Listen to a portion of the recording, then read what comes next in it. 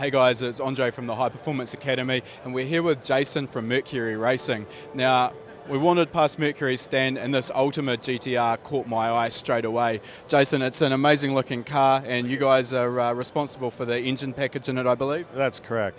Okay, so Mercury, I know you guys from your marine applications. Obviously, that's where you've made your name, but this is far from a boat. So, how did that change? How did you get involved in an automotive application?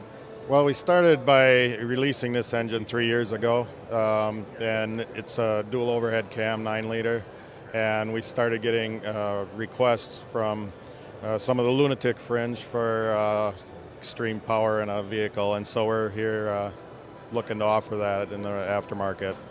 So we're talking 9-liter V8, 4 cams, so it's a quad cam engine and twin turbochargers. How much power is it producing? Right now it's conservatively rated at 1,650 horsepower, and that's, you know, for several hundred hours of wide open throttle. I mean, that's not a sweep type of bump number on a dyno. I mean, it can do that over the ocean, so you know that's what it's made for.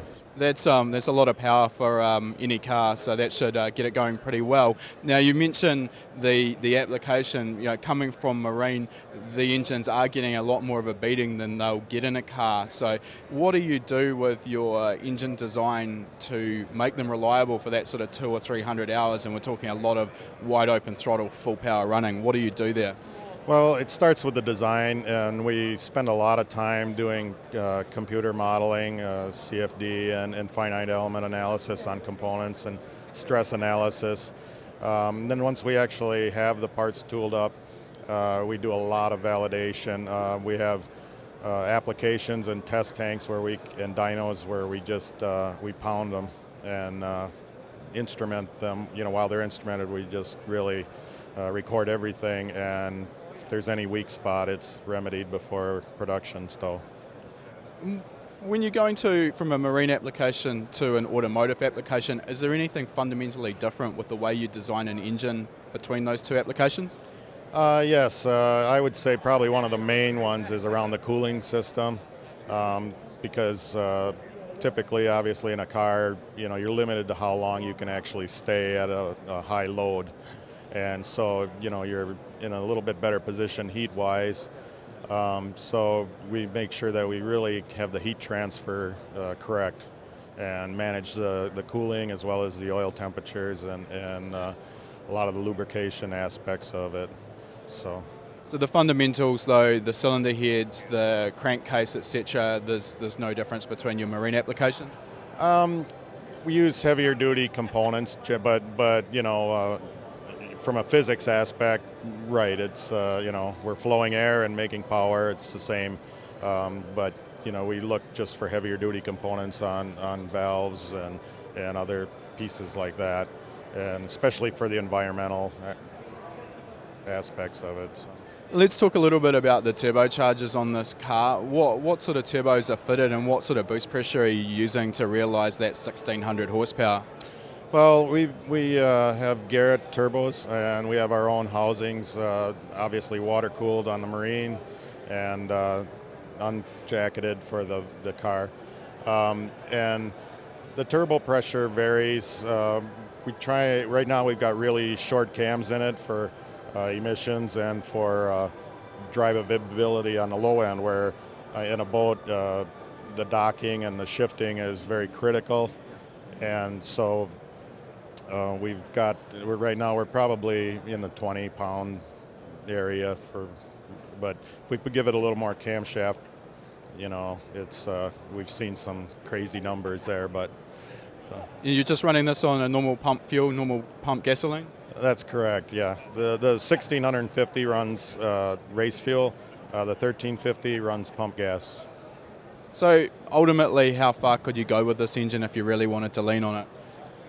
Well, we've seen some bump numbers, you know, you're just not trying, but when we were developing our electronic boost control, we've kind of leaned on a little bit, and we were up over the 2,500 very quickly, so. That's a huge amount of power.